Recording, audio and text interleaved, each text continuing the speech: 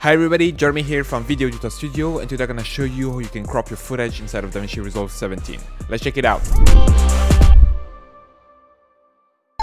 Alright, so in Davinci Resolve 17 right now we're on the edit page. I have this footage that I would like to crop. To do that, nothing easier, you go over to your inspector right there, and then you go down to cropping, and here you have a couple of options. You can crop left, you can crop right, you can crop top, you can crop the bottom, and here you can play with the softness from the outside and to the inside. You can play with those parameters. Here you have another cool possibility is retain image position, which basically means that now if you try to move the image around, the crop gonna be fixed.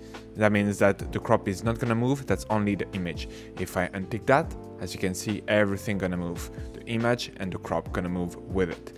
You can also keyframe all those parameters. If you want to do, let's say, a transition, you could do that eventually by having like another clip below it, and here do a keyframe from left to right, for example, adding first keyframe here, and then move it along and crop it completely, and you have a transition panning from left to right. That's also one possibility, something that you can do directly from the edit page. That's everything you need to know in order to crop video in Davinci Resolve 17. I hope this video was helpful. Don't forget to like and subscribe, and see you in the next one.